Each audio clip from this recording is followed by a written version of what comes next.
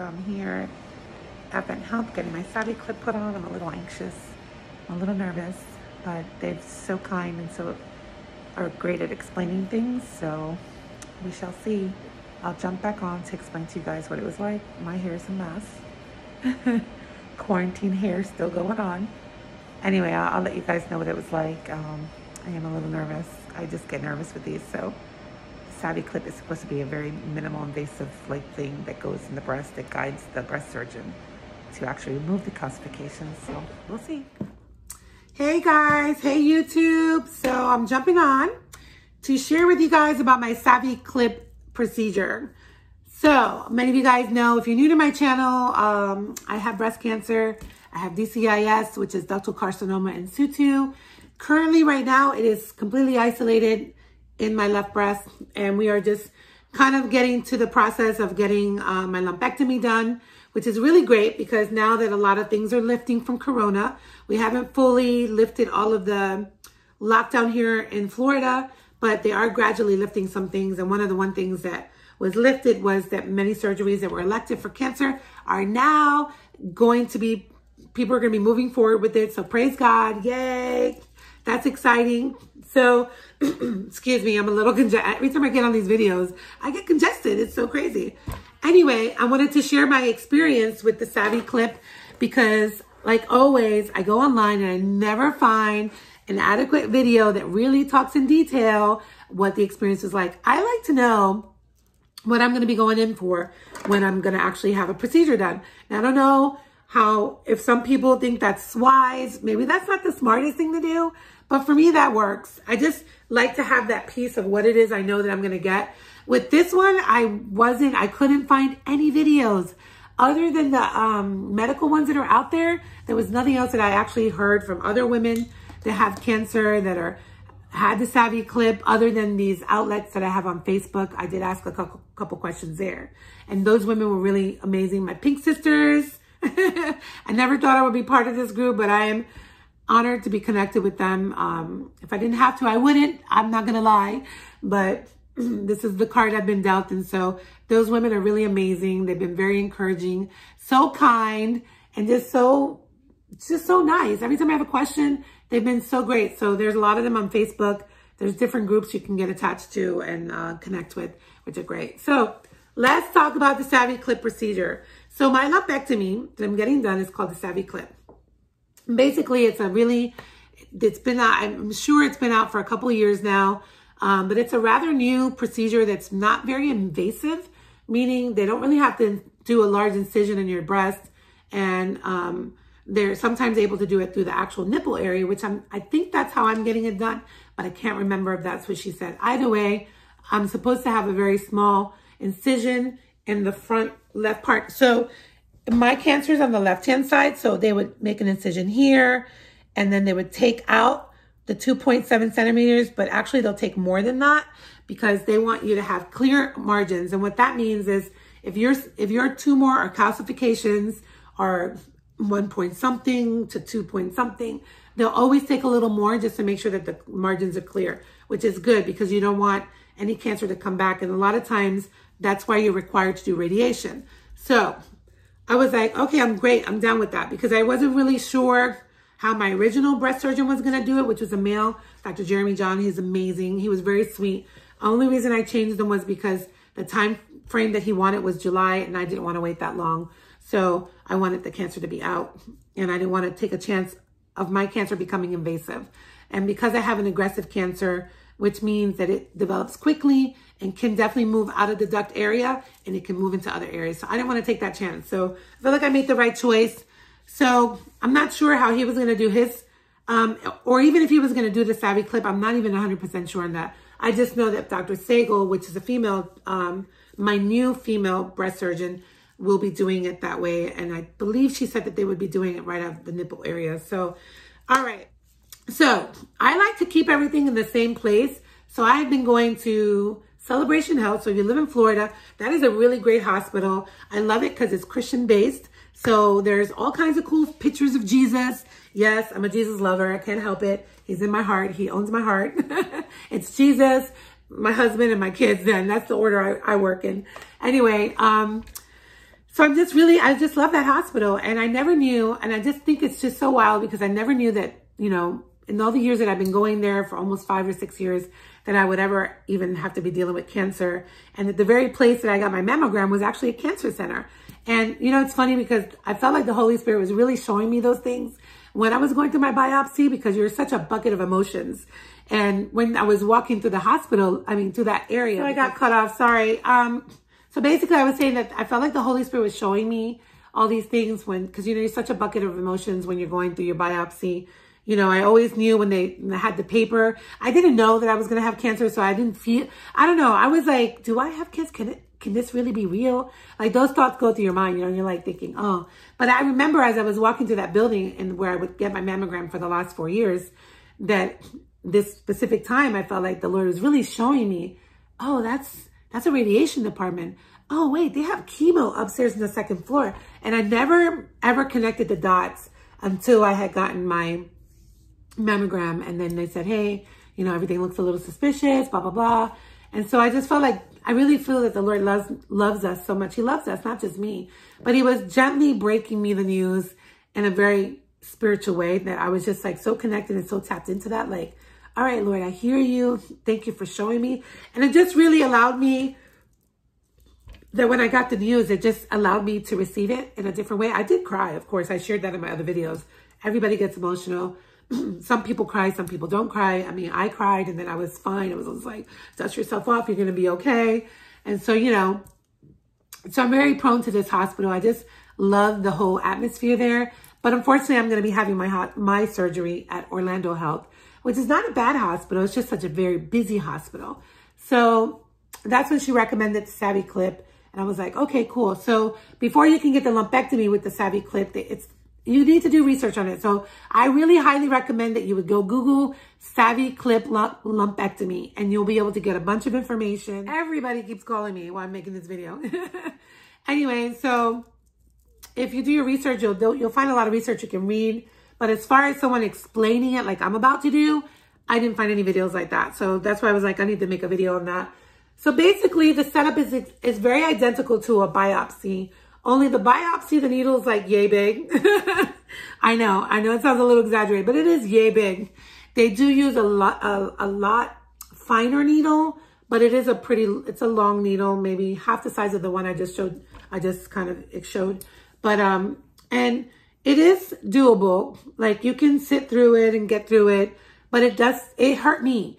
And I did feel pain, but again, the entire time that I've had this whole breast cancer situation going on, I have had a lot of breast pain. I have had pain in my lymph nodes. My rheumatologist said that my lymph nodes were swollen, yet my breast surgeon said that they were not swollen. Yet today I had a sonogram and they said they don't look swollen.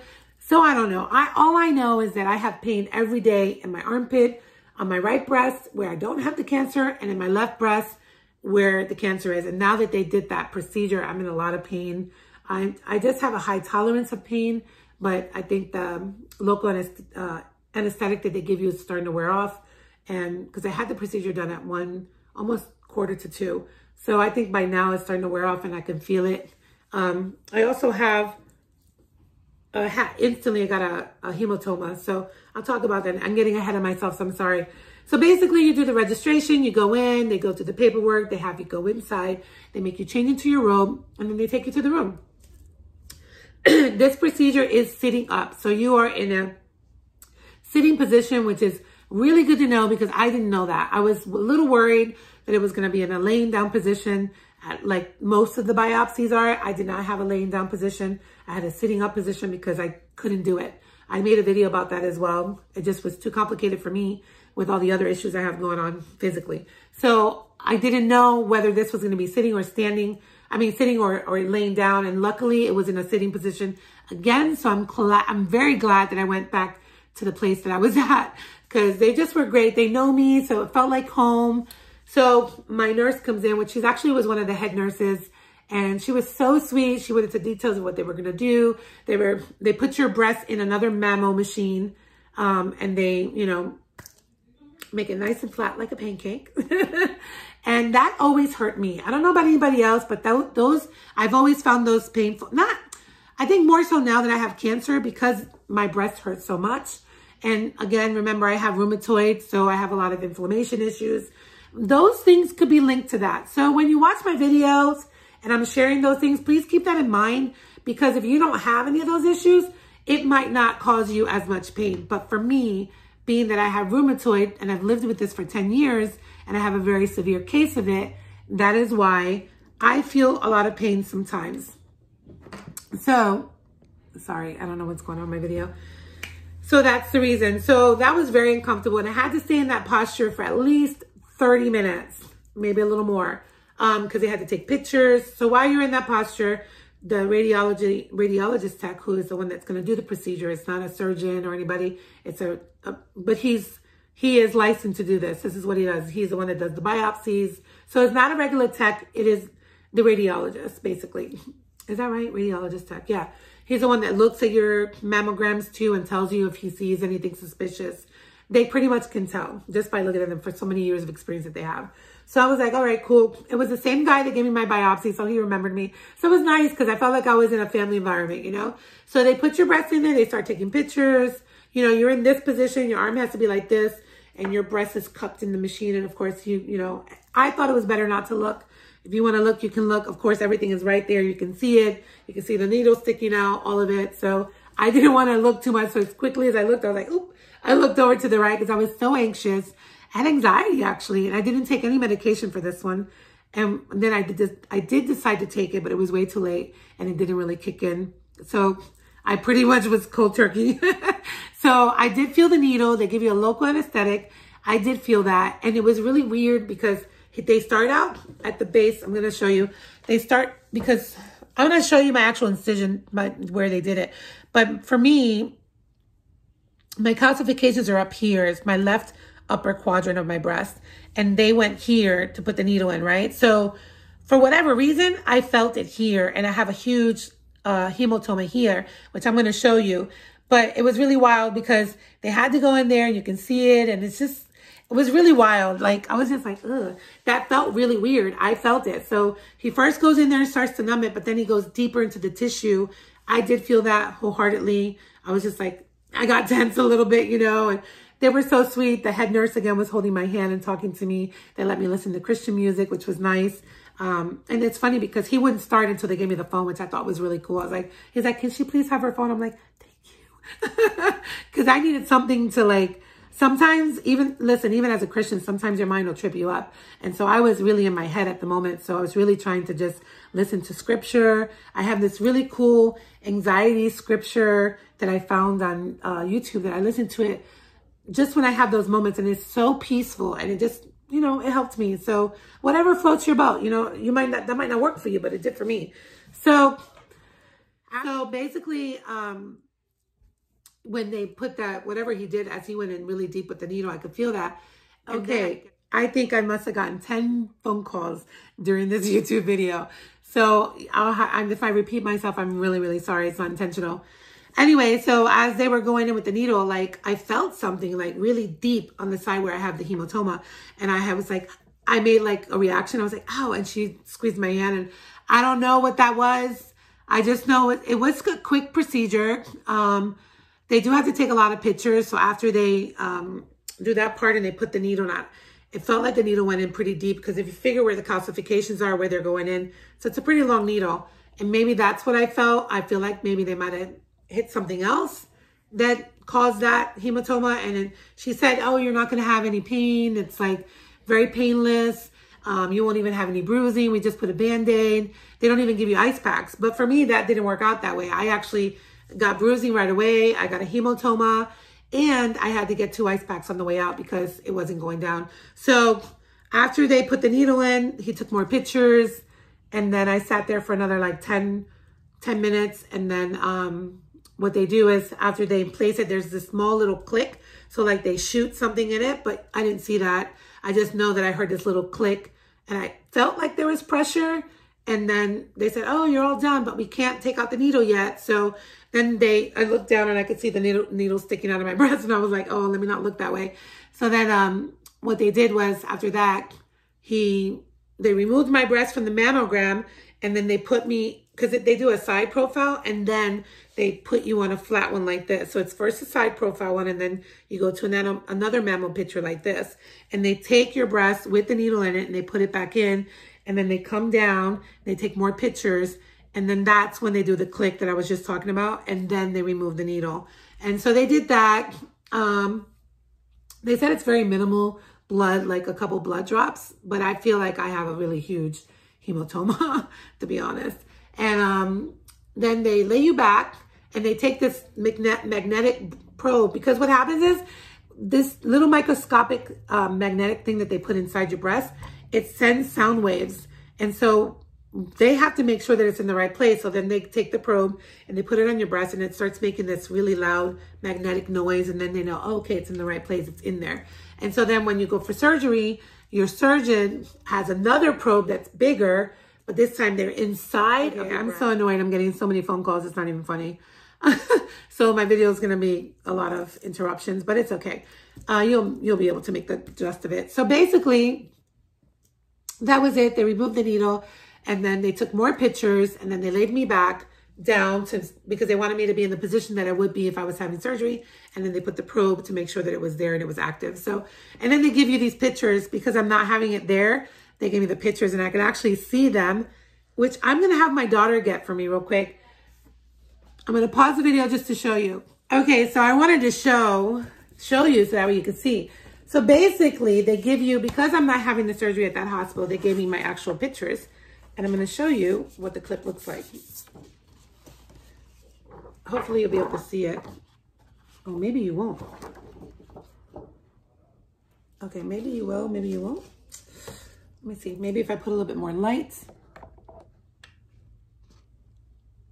Okay, so there's my breast, right? There's a glare. But if I come a little closer, that thing right there is the clip that they put in. And you see that it's got, I don't know if you can see that. If I come this way, maybe that's better. That little clip is what they put inside you. And at the very end, there's these radioactive little wires, and that's where they send.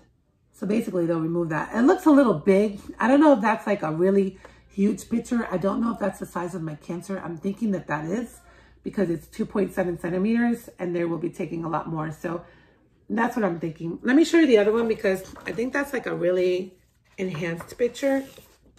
And then on this one, maybe you can see it better. Oh, there might be a glare. I really wanted to show you this. I don't know if you'll be able to see it, but I'm so sorry. I'm trying. Oh, there it is. Okay. That's it right there. That's what they put inside your breast. And so that will come out when I have surgery. So basically, when I go from the lumpectomy, that clip will come out, as well as the clip that they put in for the biopsy. Because when you have your biopsy, they also put in a clip so that the surgeon can see where your cancer is and where they have to go. But so I have 2 clips in my breast. Both of them will come out, and then I'm going to be left with like a little, like your breast, like a slant. So I'm going to try to show you. I don't know how I'm going to be able to do this, but I'm going to try to show you my breast. Not my whole breast, because that's not allowed. But basically, I want to show you. Hold on. I know this is horrible, but you know, this is going to help somebody. And so that's why I'm doing it. My breast hurts really bad, though, to be honest. So I'm going to come up just to show you. So here, this is horrible because I feel so inappropriate. I'm not doing anything inappropriate. Okay, that's not even where, I don't even have, the cancer is not here. The cancer is here. So they actually go in on this side where the Band-Aid is. I don't know if I can take the Band-Aid off. I haven't moved it off since.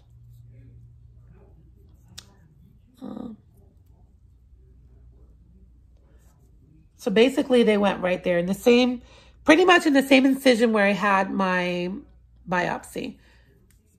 I'm going to put it back.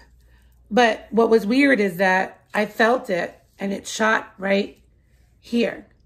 So I have a big hematoma and it's like super like black and blue, and it'll probably get worse tomorrow. But yeah, so basically that happened, and they said that that would not happen. So I'm not sure why. I got a hematoma like that, but that's where I felt the pain. So they went in on this side, but I felt this really sharp pain here that it like hurt. Like I was like, what is going on? Like, and then I grabbed her hand, and then it was like really hard. It's not as hard now, but like it was really swollen and like protruding through my skin. And that's why I was like, hey, you said that, I had to get their attention because I was like, you said it wasn't going to turn black and blue, and like it's already black and blue. And then they were like, all right, keep an eye on it. Make sure you ice it for 2 days. If it grows or gets bigger, let us know. So basically that was it. Somewhere I'm going to put in, I think that I have a video of the actual room. I'm going to insert that in the very beginning of the video so that you can see it. I'll also take pictures and add a few pictures of this, but that's pretty much it. So that's all to a Savi Clip. Yes, you can get through the Savi Clip in placement. It's not horrible. You are going to feel a little bit of pain, but depending on your pain tolerance, and I have a high pain tolerance, I still felt a little bit. I don't know if it's just that maybe the local anesthetic didn't kick in as much. I don't know, or because I've had pain before. I'm an interesting case when it comes to breast cancer because I have other health issues going on. So there again, it's the rheumatoid factor, it's the inflammation factor. All those things can play a part on how you get through that process. It is very, very doable. It is very, very, very minimally invasive. A lot better than the biopsy any day because they're not actually taking anything from you. They're placing them, but it still bothered me. It still hurt, and my breast is really hurting a lot. So yeah, that's it. So I just wanted to just kind of like, fill you in with that and just tell you thanks for watching me. Thanks for following me on this journey. Please subscribe and like the video. If you want to talk to me, you want to send me like a message, I would love to hear from you. I would love to pray for you. I would love to lift you up. I would like to just connect with you and say, hey, you're not alone. And that, even though cancer is scary, God is bigger. We serve a good God, and he's faithful to bring us through any season. And even if it didn't work out that way, I know that my reward would be to see him in heaven. So that's enough for me. I don't know if it is for you, but I know that's enough for me. And God is good. I just know he's good. So I'm looking forward to, getting through this, and then even letting this be a testimony to other people that have to deal with cancer. So my heart goes out to everybody who's dealing with cancer, to all my pink sisters. Love you. God bless you. And thank you for watching. You guys, see you later and be blessed. Peace out. Bye. Black and blue there.